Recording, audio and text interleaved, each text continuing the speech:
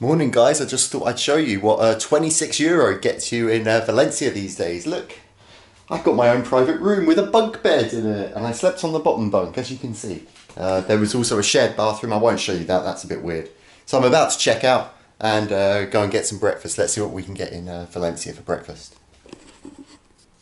Beautiful stained glass windows in this hostel. Hotel, more of a hotel. B&B. This place looks interesting. Let's see if we can get a good breakfast here.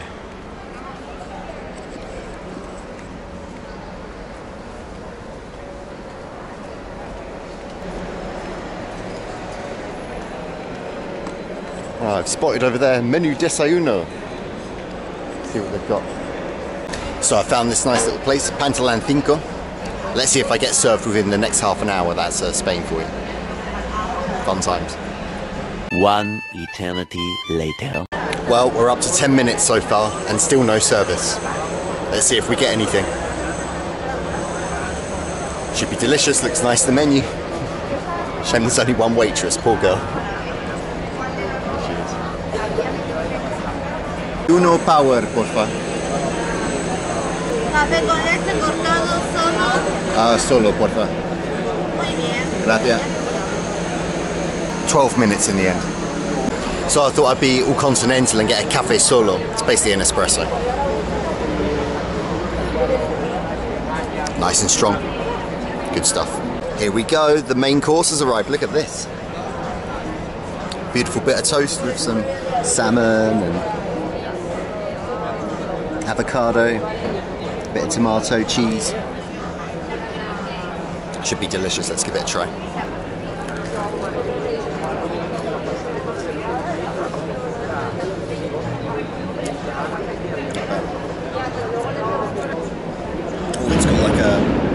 Goat's cheese in it. Lovely and sweet with the soft texture, perfect. The only way I would improve this, I think, is if the avocado were mashed.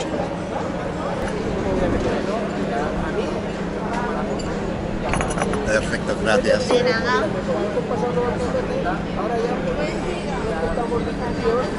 Comes with this little orange juice as well. Valencia, very famous for its oranges, of course. Nice and fresh. What I do like about this is how it mixes a traditional Spanish breakfast, which is basically just a bit of tomato and olive oil on toast. And they put on top of it as well some avocado, a bit of goat's cheese, salmon, a bit of rocket. Nice blend of tradition and a little bit of the millennials with their avocado there as well. Beautiful.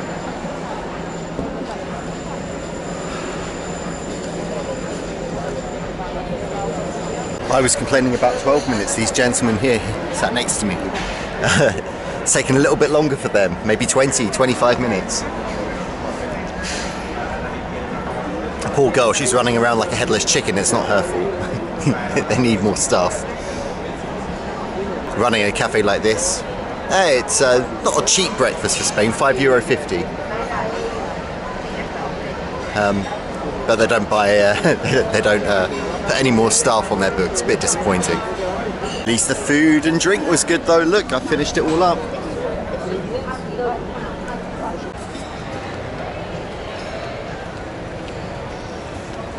Today's quick Spanish lesson.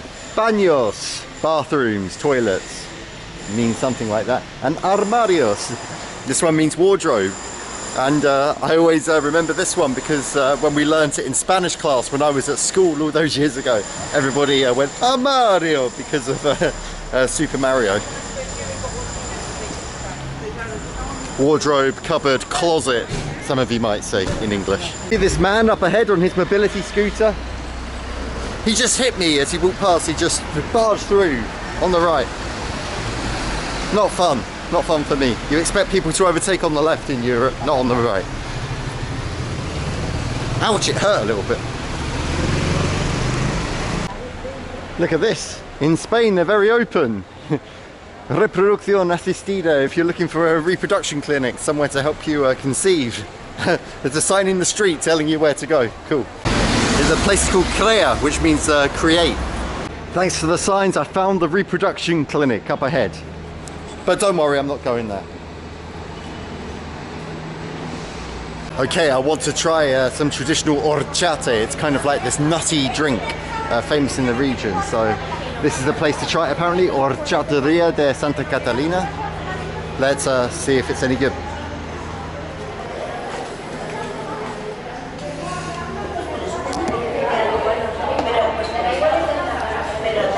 Well, it's quite nice in here.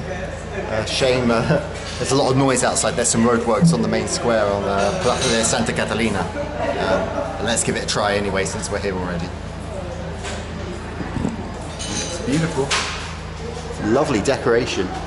Very traditional, I like it.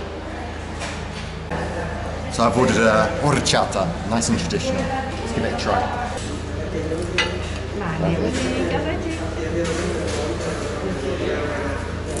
$2.95, let's give it a try. Give me a little straw as well, made of paper. Oh, I hate these paper straws. It always goes soggy.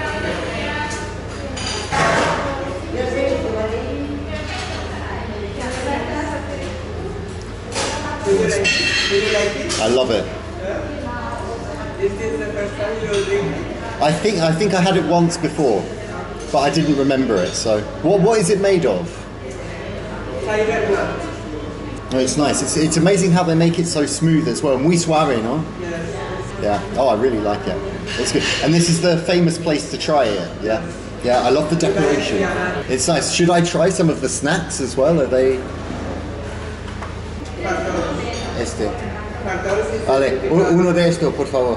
Gracias. You dip it in the horchata. Oh, okay. Yeah, I must do this then. I'm from London. How about you? You're Valencian?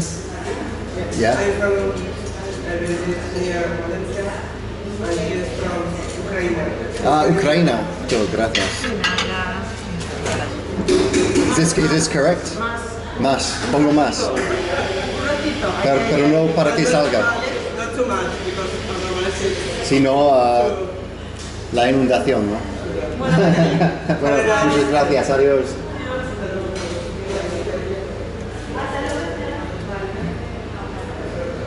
This is why you should always get talking to the locals. If I hadn't just struck up a conversation with these people, I never would have known to try this farton with it. Oh, it's very nice. Not sure this is just a long pastry, basically. Yeah, it's quite flavourful. I like it. Can't be particularly hard. I think it was healthier, just the just the drink without the farton as well. Great name as well, farton.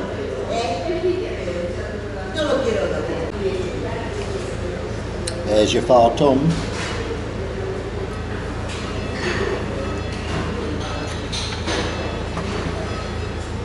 Delicious, made from tiger nuts, like she was saying. So hopefully it's full of protein.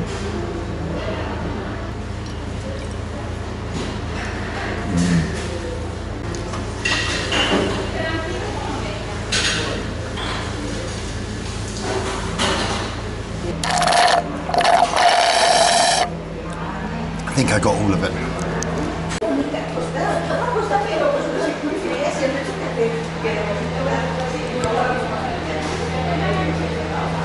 Okay, that was nice. €3.50, not bad at all, to try a local delicacy. They said I wasn't allowed to go and film them making it. So yeah, to see them making it, you have to go and have a look yourself.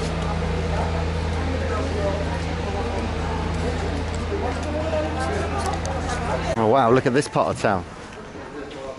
We're in the old town. Didn't expect to see it looking quite like this. And these beautiful old buildings with their balconies.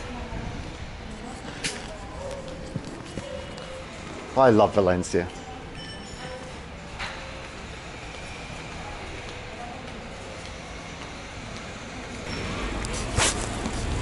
Seems to be a lot of works going on at the moment. Getting ready for when all the tourists flock back, I guess.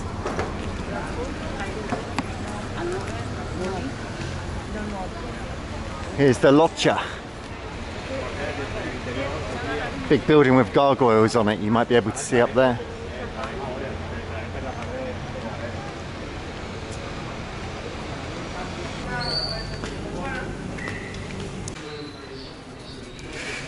Fietsverhuur. Bike rental. Not sure why it's written in Dutch, but it is. Now, this is one of my favourite squares in the whole of Spain. It's Plaza de la Virgen, Square of the Virgin.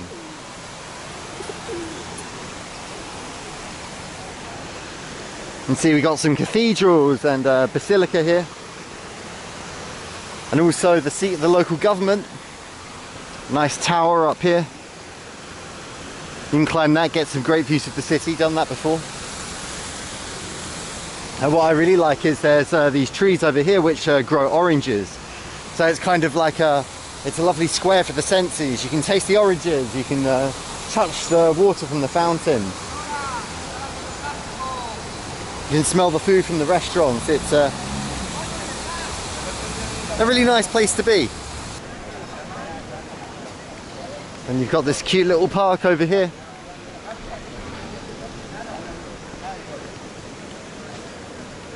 Okay, this place has got quite a funny name, I'll tell you. Bolleria is where you might go to get your pastries in the morning, and this is called La Polleria. They've changed the B to a P, and now it means it's the place where you go to get your dicks, your dildos. As you can see from the little logo here as well, quite fun.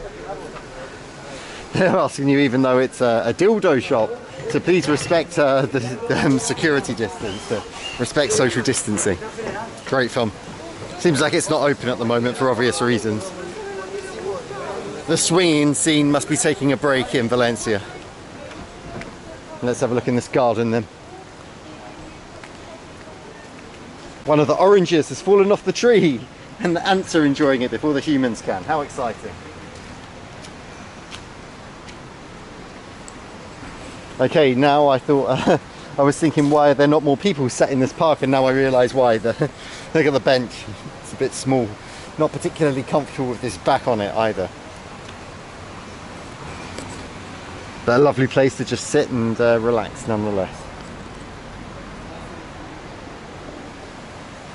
I just learnt something new. Did you know that Valencia was the capital of Spain during the Second Spanish Republic from 1936 to 1937, during the Spanish Civil War?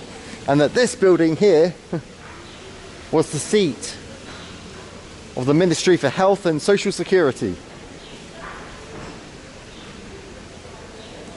So yeah, Valencia, once the capital of Spain, or at least kind of. Vale, perfecto.